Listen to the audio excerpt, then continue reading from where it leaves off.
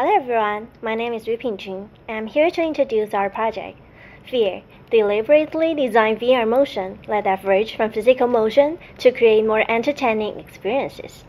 My co-authors are Wang, Xu Yulun, Alvaro Lopez, Tsai, Chang Chiao-Ju, Chen, Tian, LI-CHUN, and our work is advised by Chen.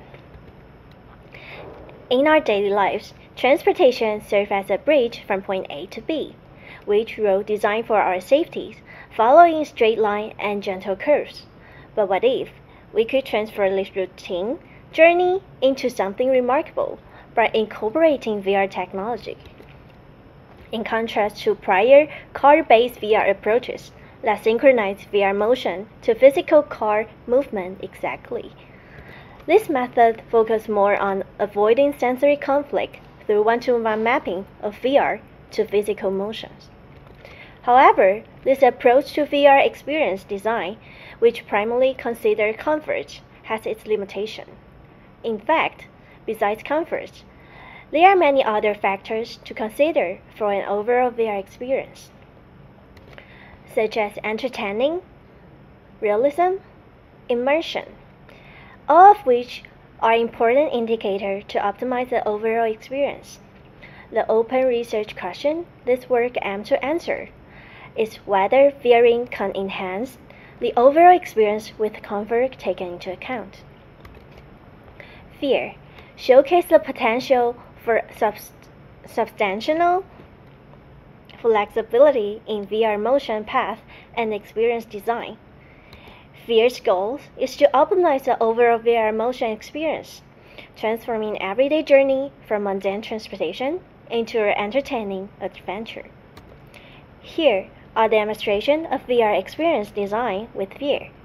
On the right-hand side is the path one-to-one mapping, where you can see the entire experience perspective and roads are very monotonous. On the left-hand side is VeeR, where you can see the adding variety of paths making the user perspective and experience richer, more interesting. And it also allows for experience a more immersive VR experience. But how to design this entertaining VR motion path? As motion paths are defined by direction and turning rate, two questions we want to figure out is how fast to turn and in what directions. To get insight into users' preference for veering rate and veering direction of yaw, pitch up, and pitch down during three acceleration phases, accelerating, cruising, and decelerating phase, we conducted a formative study on metro train moving in a mundane straight line motion. To get the most genuine feedback from users, we chose an in-situ study. However, conducting an in-situ study presented with three main challenges. The three main challenges are: first, during the study, users must experience real-world transportation motion. Second, at the same time, the motion must be controllable physical motion, keeping consistency upon repetition. Third, during the study, we had to control each user's exposures to both physical and VR motion to ensure user safety and comfort. To face the first and second challenge, we chose the fully automated Taipei Metro train as our study environment. The autopilot system ensured the consistency of the physical motion during our study. Additionally, we searched for the most mundane straight-line metro path in all sections of the Taipei Metro system, and ended up choosing this section on Wenhu Line, which includes 4 linear interstation segments. To make each study condition as consistent as possible, the chosen 4 linear interstation segments have similar distance and have similar acceleration patterns to facilitate repeatable study. For each segment, it includes the 3 phases of acceleration: accelerating, cruising, and decelerating phase. We define 4 linear interstation segments as one trip. The entire study consists of 3 trips, each focusing on one veering direction. The 3 veering directions we focused on were yaw, pitch up, and pitch down, which are the most common in first-person view video. To handle the third challenge, controlling users' exposures to physical and VR motions, we use a fixed high binary decision tree method, which can find users' preferred veering rate with full preference comparisons. Results show that users prefer relative high veering rates, around 60 to 80 degrees per second, close to turning rate of a roller coaster. Users express preference for the enhanced thrills, highlighting the potential of VeeR to transform everyday travel into an engaging journey. And for veering directions, users prefer pitch-up veering during accelerating phase, yaw veering during cruising phase, and pitch-down veering during decelerating phase. Further insights show a preference for veering direction that mimic real-life experience, like airplane takeoff or sensation of descending hills. This alignment between visual and physical sensation in VR greatly enhance the realism of the experience.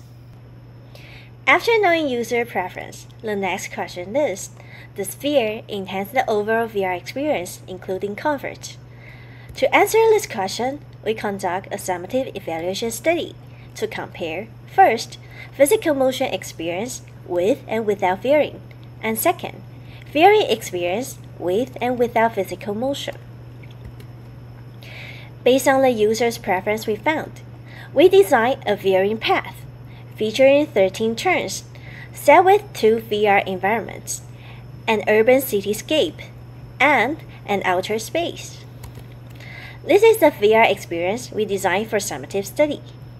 Pitch-up veering during accelerating, yaw veering during cruising, and pitch-down veering during decelerating. The results show that 89% of users overall prefer the VR experience with veering, while veering decreased comfort as expected. It greatly enhanced immersion and entertaining. Veering improved the overall experience, with comfort being considered. Users found the motion path varied, engaging, and more enjoyable compared to straight and very linear motion. 100% of users prefer the veering experience with physical motion. Feedback emphasized the value of multisensory engagement and integration of VR viewpoint with physical body tilting. In our summative study, we discovered a meaningful trade-off between comfort and entertaining. Yet, by carefully balancing this aspect, we notably enhanced the overall experience, affirming that VeeR can indeed enhance the overall VR experience with comfort taken into account. Despite our encouraging results, we acknowledge limitations such as the need to consider additional vehicles and transportation modes, user exposure and interactions, as well as ensuring safety and awareness for broader usage in everyday transportation scenarios. VeeR's versatility extends to various use cases, from real to beyond real, from fully passive to active. This demonstrates its adaptability across different modes of motion and level of users' engagement. For example, users can enjoy a fully passive experience of first-person view video, or engage actively in a VR endless runner game, or a VR rail shooter game during their ride. In conclusion, VeeR not only enhances the overall experience by integrating entertaining VR with physical motion, but also opens up a new opportunity for research and application in the field of transportation and virtual reality. Thank you.